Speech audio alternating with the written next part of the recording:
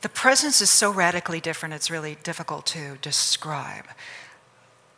Gaia had said embodiment was going to change everything. She said that 4 years ago, and look where we are now.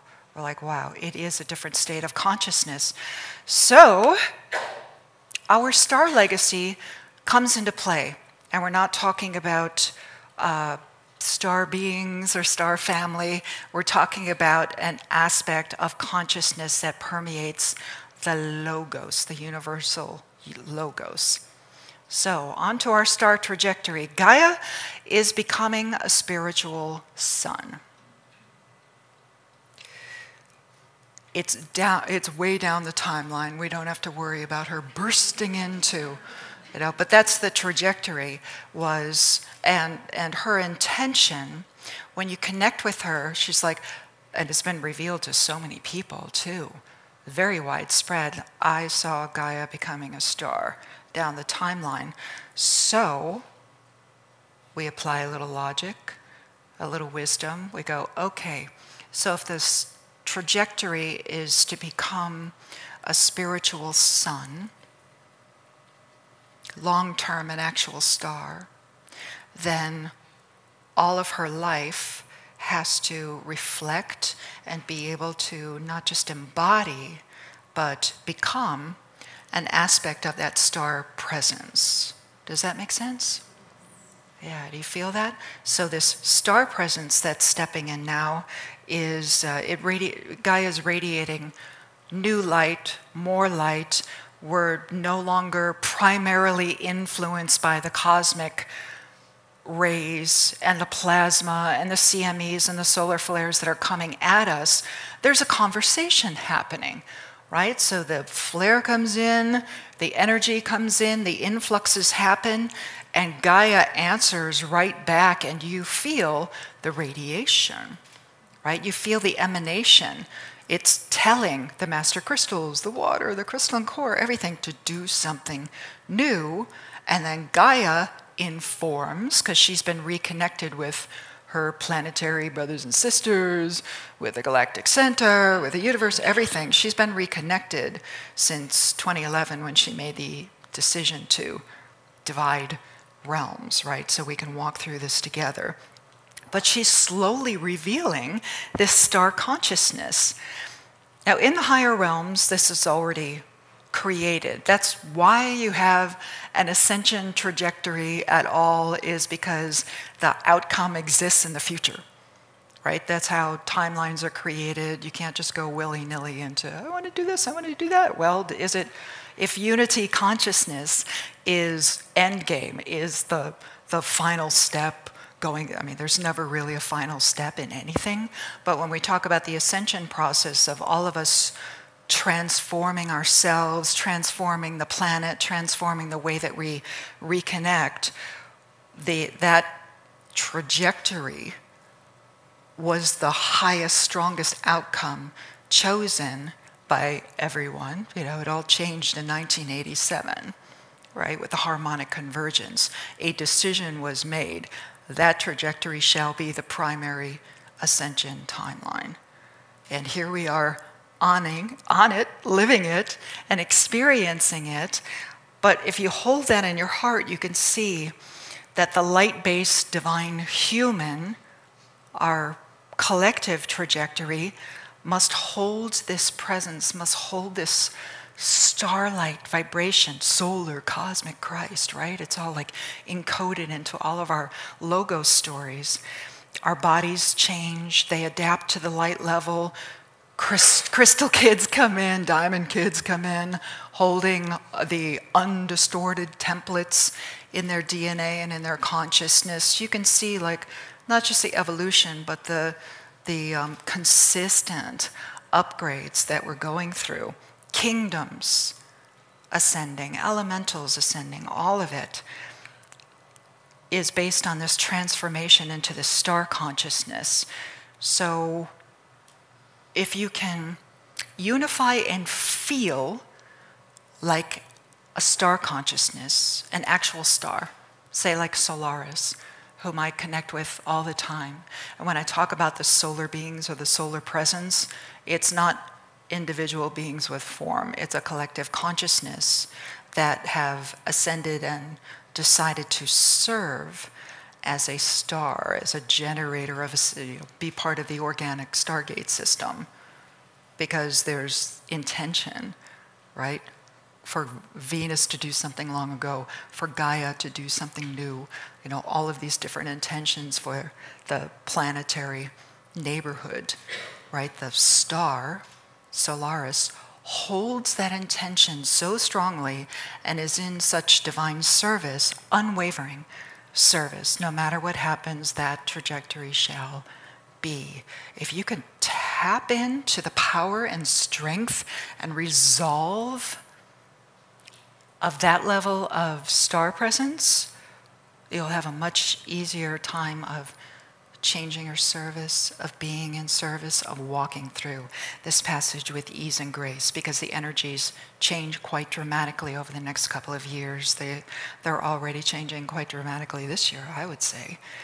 So this light-based divine human that we're transforming into can hold, right? Can hold that transformation of star consciousness. So let's touch on ascension and the logos. So the logos,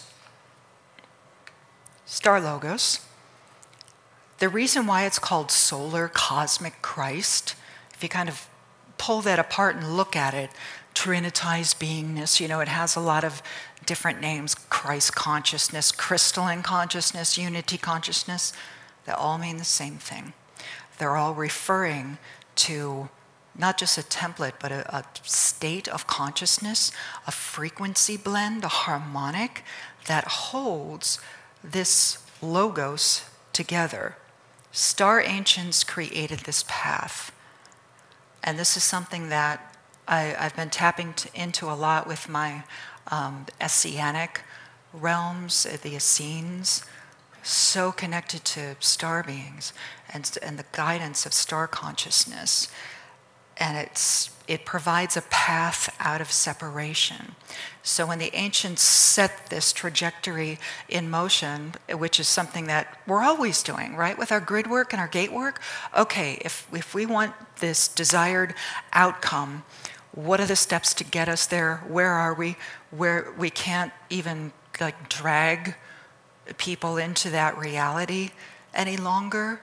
Right? We're very sovereign, we're very just empowering. John always says, empower those who can, right? It's the empowerment of walking people into the freedom from the illusion, out of density, and we may express as this star presence, as these star beings, as we go through the steps of ascension.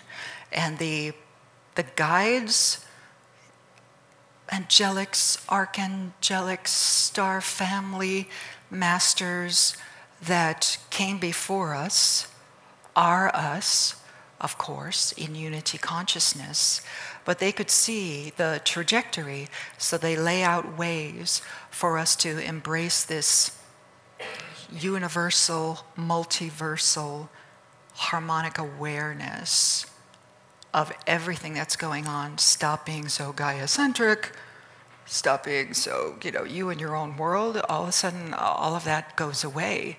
You can still have a personal experience, but it loses its density. It loses its importance as we go on to being in service as unity consciousness.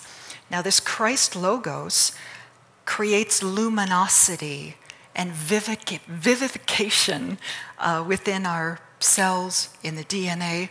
You'll feel it. You could feel it even when you're outside underneath the stars at night. It's no longer like a wistful sense of mystery or awe. All of a sudden, I am that, right? You feel that connection. You feel that star presence coming in.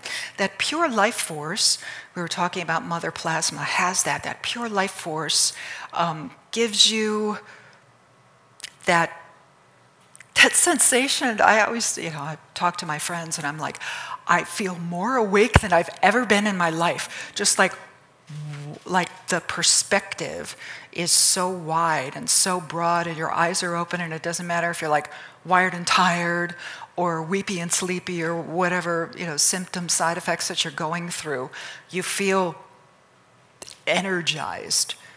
And it doesn't have to be like, oh, I've got a lot of energy. It's a different sensation. It's like your soul is getting rejuvenated. It's a powerful, life-giving force for the whole beingness. Again, we're referring to the logos, this energy, this presence that returns to us because we've done all the structure work. You've set up the crystalline DNA. You've opened the heart. You've gone into unity consciousness. So you create the conditions so that something new can occur. The stargate flows, these rivers of light, the cosmic organic stargates, the solar flashing activity, the celestial bodies. And we really need to feel into how the illusion of density is really disappearing from our consciousness. Atoms and, just think about your own body. Atoms and molecules never touch.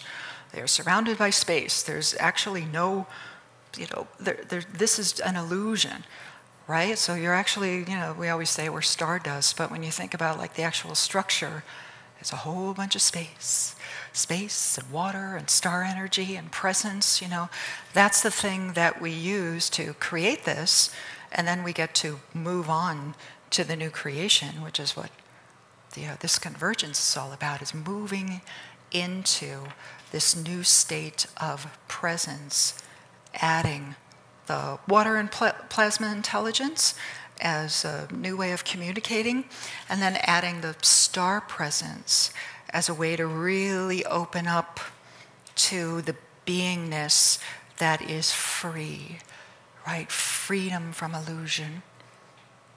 And it's quite beautiful. Crystalline photonic plasma that shapes the now and future outcomes to produce our ascension experience is involved in this return of the Logos, return of the Christ. We've heard it a million times at this point, right? But the energy that's coming through, just the fact that we have so much crystalline DNA activated in the collective right now, you could throw away all your worries about DNA, honestly. It's going to override and overwrite everything. So in this purity and divinity of this photonic plasma that now has a way to get into our body, our consciousness, and deliver more information, has to do with this star trajectory. I don't know if you could feel that, but it's like all part of the steps. And then you've got the core magnetic shift that's happening within Gaia. It's not the magnetosphere. Gaia is actually changing the magnetics within her crystalline core, within the master crystals that are around the crystalline core, to not just drop the veils. That's happening on the surface. Remember all the different layers. So at the crystalline core, she's actually creating a different magnetic field, if you want to call it that, if you want to call it, the crystalline field, the Christ field. It's actually based on magnetics. So when the magnetics change, because the right amount of information is coming in, Gaia makes the decision, okay, we need to shift. That's where you get that expansive sensation, where it's your heart, your consciousness, your fields, you'll feel it. And it's not, again, it's not just coming from up there, out there. It's coming, radiating right through the planet. So Gaia, by making those steps, is not just revealing her trajectory, because a lot of scientists lately have been like, where is this going? I'm like, why don't you just read some channels? I don't know. We've been talking about it for decades. Like, come on, guys, keep up. So there's that. But it's this template across the universe, the Logos, for Christ consciousness, for the ability to hold that in a light-based, plasma-based form. And it ends up changing, not just Gaia as a spiritual sun, but it ends up changing our heart centers. We're going to talk about heart recalibration too tomorrow, but it's actually changing us from the inside out. So this solar cosmic Christed heart, the Logos, starts behaving like a star. All of a sudden you're in pure service. You're open, you're flowing, and you'll feel it, not just the initial flows, but the energy coming out of our fields, but especially the heart right now it's taken me aback. I'm like, oh my gosh, I was blessing the convergence crystals after their travels and their frequency bath, and I was like, wow, the energy flowing out of my heart and out of my hands right now. Surprised even me, and I do energy work all the time. It's just like there's something else happening, right? The water, the crystals, the relationship, it's all changing. It's beautiful, but you feel your heart center changing too, so that it can refract light in a different way. We'll talk about that trajectory too. Let's talk about the stars in service that, and again, I want to shift your perspective. If you've thought of stars as like big fiery balls or consciousness that are doing things, or they're all just stargates connected, flowing new light or whatever, there's a presence there that is like highest orders of light level, unwavering divine service regardless of what happens.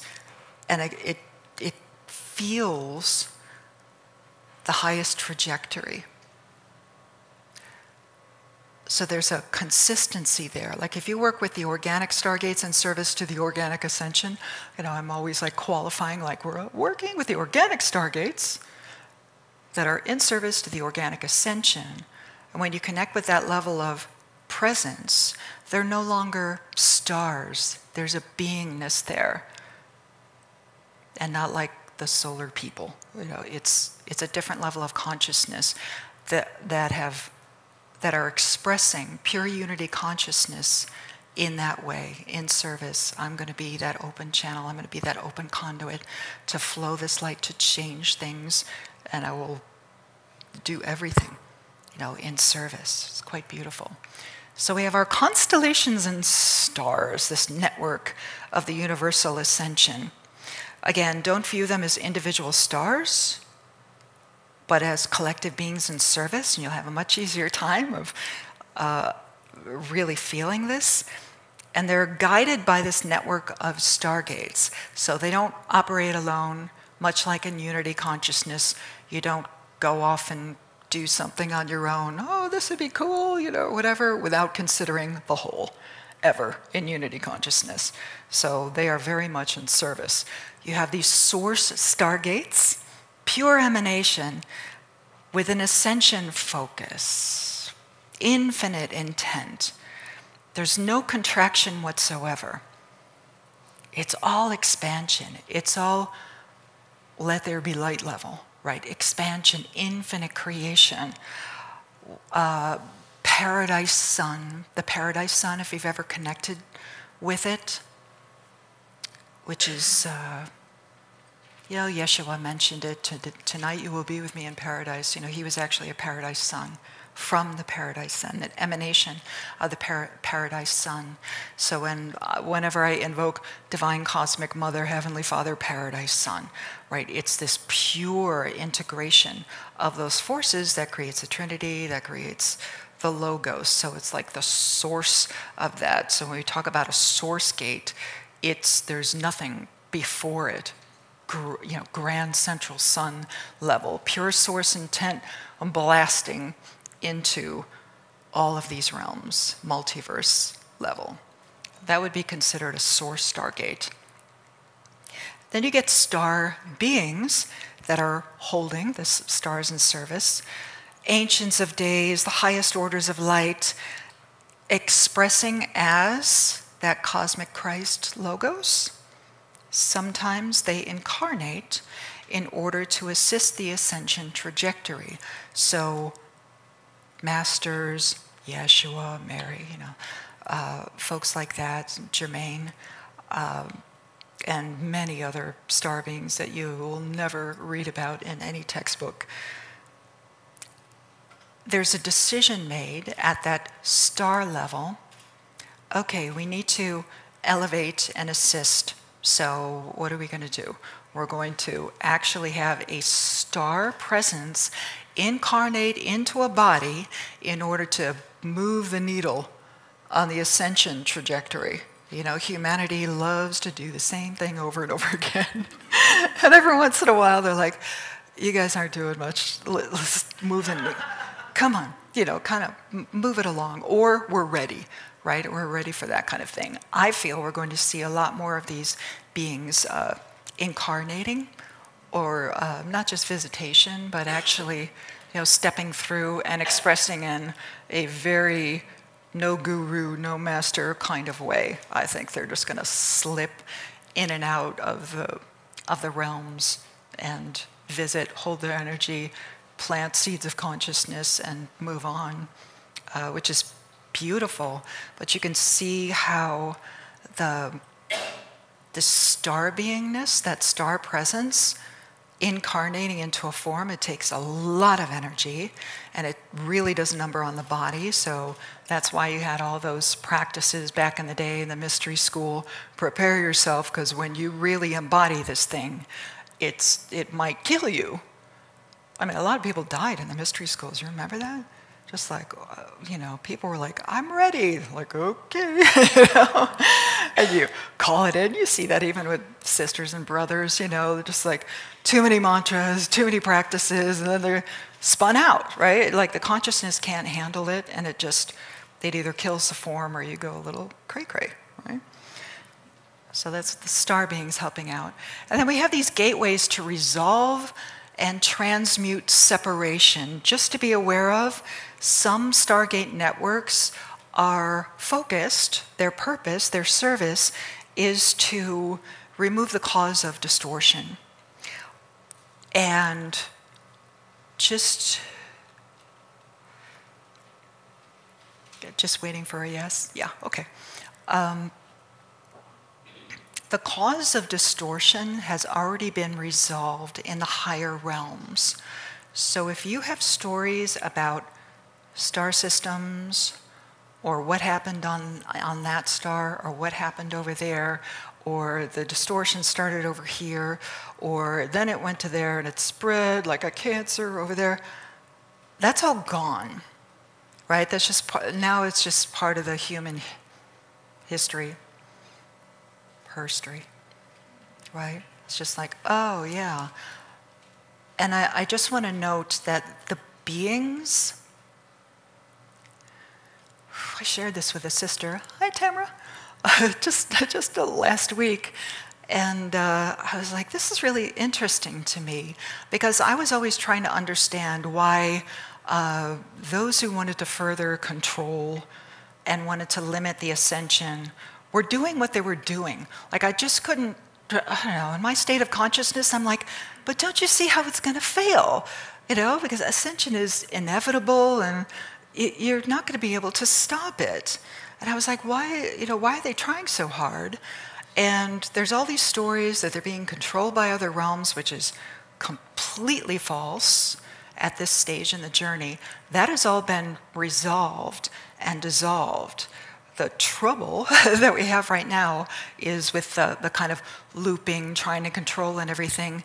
They're actually terrified of non-existence. That kind of hit something for me. I was like, oh, the reason why they don't want ascension is because they don't know what's on the other side of the veil. They've consistently, through all these different star systems, bouncing around and creating turmoil and more separation or whatever, is because they cannot embrace transmuting out of form into something else, into that level of freedom and grace and love and light and everything. I felt very compassionate when I heard that, because I was like, oh wow, they just don't trust, right? They don't trust that you can change. And I feel too, like, I think we're going to show what's possible with humanity, like I always say in every light letter, let us show humanity what's possible with ascension, because it will show them the possibilities that are available to expand, right? No more contraction, no more control, but this ability to expand, which is a very celestial, stellar star presence. When you're carrying that pure source energy that says, infinite creation, explore all possibilities, right? So some of the gateways have been specifically centered on transmuting the density out of our fields and flotsam that may be in other systems, but those conflicts are no longer happening. It's all been resolved. So here we are on Gaia going, okay, let's move on, right? And Gaia, too, is complete with density. I know it was hard to hear back in 2011 when I was delivering messages like 3D no longer exists. Technically, it's already gone. You're just looping on a memory, and people are telling you to keep creating the same thing over and over again, right? Here we are in the realm shift, and Gaia is like, I'm done. I don't even exist in that level of consciousness any longer. The density is going to be blown apart, and the new realms will be revealed. So you get this realm division phase that we're all in right now. But Gaia herself, as an evolving star, right? She is complete with providing a platform for duality, for density. She's dropped that. There's no longer, and because she's dropped it, there's no longer energetic support for that kind of behavior, which is why everything's getting like flung out into the field right now in this desperate attempt to try. We're like, oh, honey, you know? And it's like you just smile and send love and amplify the positive as much as possible, because that is our solution to letting density break apart. But Gaia herself is complete. She's out of the cycles, right? No more Kali Yuga, no more cycles, we're done. And it does create balance. Here we are at Equinox talking about balance. The Christ field, crystalline field, the Christ field, not the crystalline grids. The Christ field holds this source signature. It's a literal field of pure vibration infused with the integrated Christ-light intelligence that doesn't operate from duality any longer, right? When we talk about the trinitized beingness, the Christ field is bringing in this new star energy. So it's holding this source signature, and it's self-correcting. Again, focusing on the star presence, the Christ field. When you start feeling your own field change, you will notice when your I am presence, DNA, and heart are unified, you will notice things just get fixed. It just happens. And I personally have had the experience of, like, lower old self going, oh, this person's going to say that, it's probably going to be a problem, or oh, I should fix that, it's probably going to be a problem, or whatever, like, which is like way back here, lower self trying to add to the conversation, right? And it's always flipped. It always turns out better. So you start to notice like your own Christ field is auto-correcting. Now, the entire planetary consciousness is now surrounded by this Christ crystalline field, and it's interacting with the crystalline grid. The crystalline grid, not stationary, now it's flowing, right? It's completely responsive. It's got that plasma energy, right? Completely responsive. The energy flows where it needs to. It's not, it used to look like a big, hexagon-shaped grid around the planet. Hasn't looked that way in years. Now it's flowing. It's got more of that mother plasma energy. But the Christ field is now not just amplifying, but it's changing our own fields, right? Core magnetic, changes your heart, changes the field. You'll find that it has, the Christ field has this miraculous effect on the realms, on the collective, on the self. This is why the legend of Christ as Savior, that's where this comes from. Because the sensation and the freedom from density and the freedom from illusion comes through the Christ. Not a person, it's a state of beingness, a universal state of beingness, a universal star logos, right? That says, so it is. It's a very grand, so it is. But when I first started experiencing the presence reunification, I was like, whoa, that's it. That's why. That's why they always said, the Christ will save you. I grew up Catholic. I was like, oh, all right, because the higher realm, the higher consciousness expression of that solar cosmic Christ, the energy, the consciousness that gets you back out of separation, back into unity, it really does feel like it's saving your life, right? Saving your soul, because it's you, right, that's doing it. But that's where the connotation comes from. All those ancient texts are all encoded for things that they thought we couldn't grok back in the day.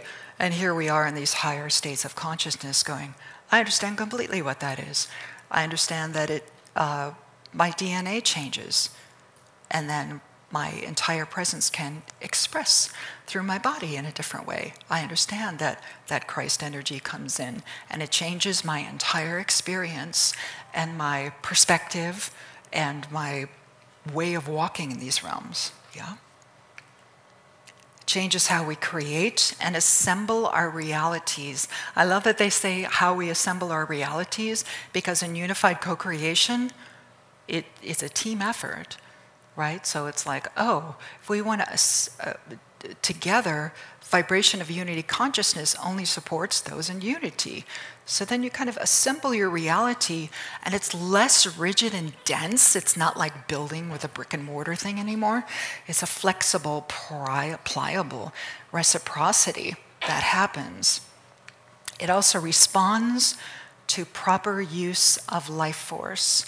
The Christ field is infused with that, and you've heard me describe divine perfection as the ability, right, to use proper use of life force. So it's infused with this divine perfection, and naturally it behaves like photonic light, right? It's all about order, creating order, and it comes in and it scrambles everything, sorts out who's in what vibration, right? And then it allows you to express divine perfection if you so choose.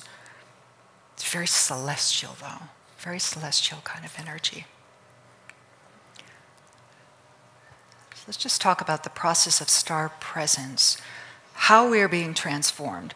So you have this organic star intelligence, new light, water, harmonics, unity consciousness itself, all in the game of transforming our beingness. You have the sun that has gone through yet another prism shift. Remember the sun being used as a prism? You project through the sun into these realms. That's how your soul uses DNA, right, to project into these realms.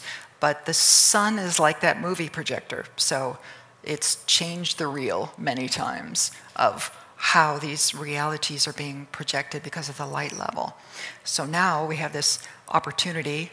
Solaris changed again this year, right? Leveled up again this year. It reflects those higher changes, because it's not just us, it's the entire universal harmonic that's changing. The heliosphere changed. The magnetic field on the sun changed. And as when our local star has a jump in frequency, it has a very strong impact on what Gaia is doing, what our hearts are doing. New plasma, same thing happening within us, right? A divine sacred mirror, remember? The divine mirror. So Solaris is up-leveling pretty consistently now. So you're feeling frequencies that are not reflected on a solar flare chart or on a magnetosphere geomagnetic storm chart, right? It's stuff that hasn't, well, nobody's figured out how to measure that yet, or they're just not paying attention or don't want to explore that. I'm not sure what's going on there. But as the sun literally changes the way it projects light, your soul, oversoul, that's using the sun as a way to project into these realities, you can see, okay, that's how I can change how I walk in these realms, my beingness, my consciousness. Now my I am presence can come through and do the good work. It's really lovely. The heart gets recalibrated. I spoke a little bit about this earlier. So we can refract light in a new way. And they showed me a rose window from Notre Dame. And if you've ever seen that, the way that that window was designed, it looks like the light is coming from everywhere. Even if the sun is like direct, you don't get beams, right? It actually, the glasswork actually refracts light to look like it's emanating from everywhere. And they showed me that. They're like, this is what your heart is going to go through, is this recalibration so that you refract pure light and new wavelengths, new frequencies, and new harmonics in a brand new way. And you can feel it when you're working with light or your own heart. There's an emanation there. Clarity, freedom, holding the I am presence, shifting this heart, to shift the vessel, to shift your experience of ascension. This is like, domino effect of what happens with heart recalibration. Is a very strong sensation for reunification with the presence. It all feels like it comes through the heart. That's your solar gateway, right? Crystalline, stargate of the heart. So if Solaris changes and Gaia has changed, our hearts, of course, are going to be part of that trajectory, right? And you feel very different. The crystalline stargate of the heart, similar to Solaris becoming more crystalline and bringing the etheric into the physical. There's a new radiance available as solar light. So we keep the heart clear as crystal so that we may see the divine, not through the veil of distortion. And the Immaculate Concept is reignited. We've been working with this in the presence events. If you've done like some of those light conception activations with me, crystalline DNA, I am presence, the old drops away, the divine template is reactivated. And of course, this carries so much of that divine mother energy who is the key, right, to our ascension. So suddenly that reigniting of that within the DNA, because again, the DNA knows your trajectory and everything that you have been. So when the right frequency is broadcast through the heart in a coherent way, you're able to express that through your DNA. And you'll feel it, and you'll feel moments of complete bliss and freedom, trance-like a lot of the time, right? Just walking around like, what is happening to my consciousness right now? So expanded, everything is so vivid and beautiful. You're so in love with everything. Hard to be around, I'm sure. Always.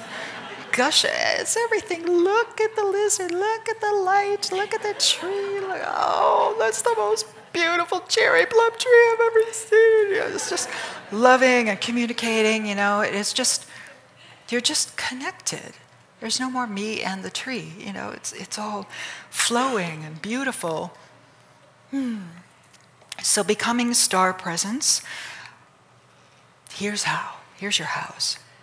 Be a conduit of presence. The concept, Rumi, that which you are seeking is seeking you, becomes so clear during presence activations. It's not like reunification in the past felt like, oh, I got fractals of my soul back, or I remember my past lives and I'm all tidied up and everything. It's very different. It's very different. There's the frequency of being an open crystalline conduit allows not just information, it's not mental, it's a feeling state presence, but you're going to feel like all of a sudden your true self is there. Not a separate consciousness, but it's like a big hello. You know, you just feel it through your whole field. My presence activation happened during Sunday Unity meditations too, and it was happening to a lot of people at the same time, on the same day, during the same geomagnetic storm. And it was so intensely beautiful, overwhelming compassion and grace and all the beautiful qualities that come with that. But the thing that struck me the most, that it was a sensation of, there I am. I am. Like you felt source before, but all of a sudden it was like there was no separation, no veils. It's quite beautiful. And then you get to integrate. It's taken a couple of years to get this far, but yeah, all of a sudden you're running into your true self, and the old self drops quickly. Surprising speed of kind of divorcing yourself from the illusion. We qualify our light emanations, feeling into a star presence, a star. What am I emanating? What am I creating? What are my intentions?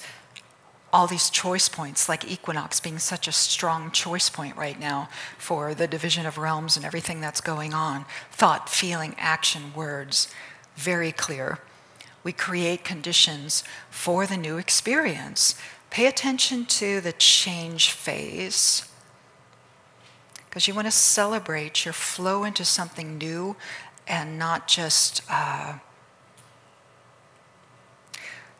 celebrate achieving a new level. There's a real honoring of, I am transforming, and wow, I really felt that and everything.